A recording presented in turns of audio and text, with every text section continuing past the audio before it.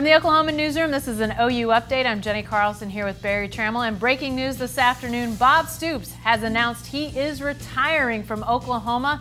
No longer the head football coach at Oklahoma, effective immediately. Barry, you broke this story. There's more news to come out of this, but let's talk about this to start with.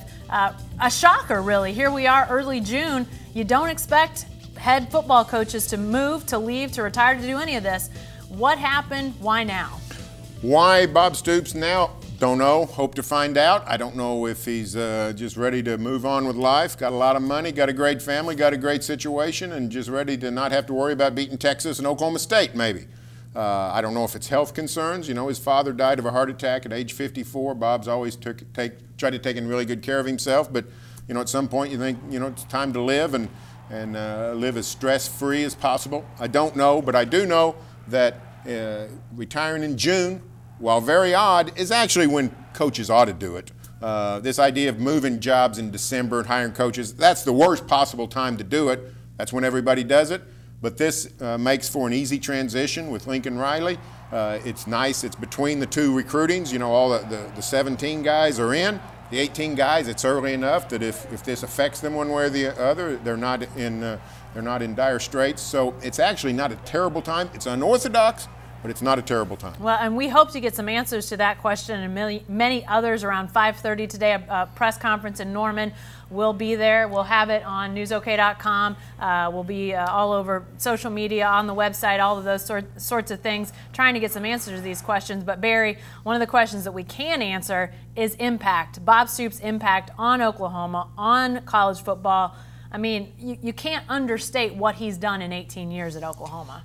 You know, people, even guys, old-timers like me that have been around, it's easy to forget what Oklahoma football had fallen to when Bob Stoops stepped on campus, December 1st, 1998. Sooners had gone 5 straight years without a winning season. They'd gone 10 years without a major bowl. I mean, Oklahoma football had fallen far below what Texas football is in. We talk all the time about the Texas malaise. Sooners were far below what Texas is now. And Bob Stoops got them resurrected almost immediately. It was stunning. The mindset changed overnight. The quality of play changed overnight. In year 2, they were champions of the world, and it ushered in the 3rd golden age of Oklahoma football. What he has done really can't be overstated. His only crime is he won his national title early. People came to expect more. He had 3 more shots in a national title game, lost them all. But the sustained excellence is hard to match. 18 seasons, 10 Big 12 titles, just great season after great season. He's on Rushmore with Wilkinson and Switzer, and he ranks right alongside them. Yeah, and nationally as well among one of the greats, just 10 wins short of 200, which clearly, you know, the fact that you get up in that higher 100 mark anywhere is unbelievable. But as you mentioned earlier, Lincoln Riley will now be taking over the program. In a prepared statement sent by Oklahoma a little bit earlier, one of the things that Bob Stoops said is the program is in tremendous shape.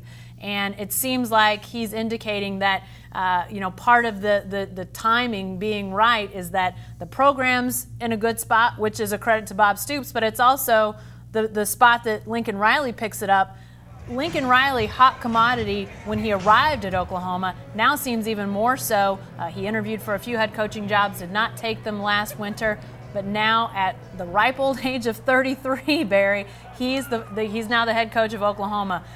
Any surprise that Oklahoma would hire Lincoln Riley essentially the same day that Bob Stoops announces his retirement? No, the only surprise is that maybe they didn't wait a day, and maybe that's the plan and still is, but this is the Oklahoma way in 2 facets. One is the Sooners have historically hit home runs by promoting from within.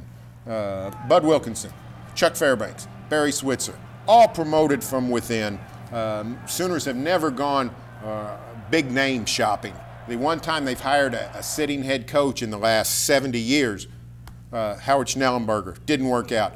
Oklahoma has continually found diamonds in the assistant coaches ranks, and Lincoln Riley certainly fits that. I was told before Lincoln Riley ever coached his first game at OU The administration was stunned at the quality of this individual, just the way he carried himself, the quality of his character. They said, keep an eye on this guy. This could be the next head coach.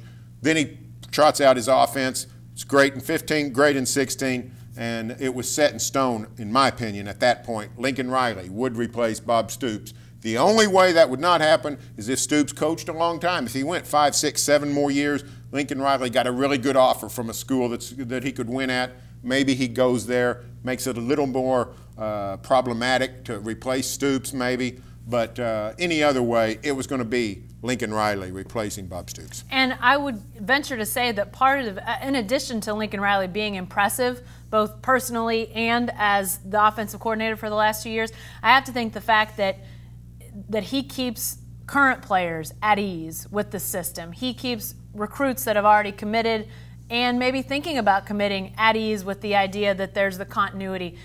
Those things have to really have played into Lincoln Riley's favor as Oklahoma decided to pull the trigger quick on this. Well, yeah, I mean, if you can promote from within, it's always best, because then you don't have the staff upheaval. You generally don't have player worry. The system's in place. It just goes much smoother. Now, like I said, with Bud Wilkinson taking over, went great. With Chuck Fairbanks taking over after the death of Jim McKenzie in April of 1967, went great. Switzer taking over for Fairbanks, went great. Now, when Gary Gibbs took over for Barry Switzer in June of '89, the results didn't end up being as good. The program was not in as great a shape as it was at those other times or now. Sooners had just been placed on probation, had just went through the series of scandals. The program was not in great shape. Gary Gibbs did not do a bad job. Oklahoma didn't fall off the map. That came a little bit later after Gibbs no longer was coaching. But generally speaking, if you can promote from within, it works great. It's tough to follow a legend, but it does, sometimes it does work well. Tom Osborne replaced a legend at Nebraska. Bob Devaney, he surpassed the legend. So there's reason to think this can work. It has worked at Oklahoma. All right, we hope to have a lot more, obviously, about Bob Stoops' retirement, Lincoln Riley's promotion. We'll have that 5:30 press conference. Be sure to follow that as it happens this afternoon. And then we'll have a lot more on the website and in the newspaper in the coming days. And be sure to stay with the best coverage team anywhere at newsok.com and every day in the Oklahoma.